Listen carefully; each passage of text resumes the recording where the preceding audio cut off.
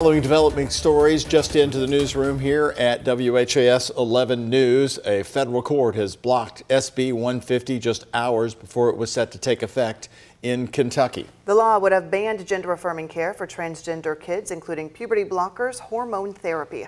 Governor Beshear vetoed the bill, but it was overturned. The ACLU then asked for an injunction, calling the law unconstitutional, and today that injunction was granted. Well, the ACLU has released a statement on this. Again, this is a late-breaking decision, saying in part, quote, "This is a win, but it is only the first step. We're prepared to fight for families' right to make their own private medical decisions in court and to continue doing everything in our power to ensure access to medical care is permanently secured in Kentucky."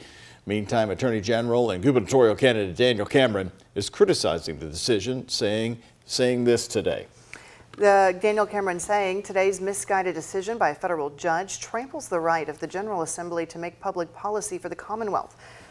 There is nothing affirming about this dangerous approach to mental health, and my office will continue to do everything in our power to defend this law passed by our elected representatives.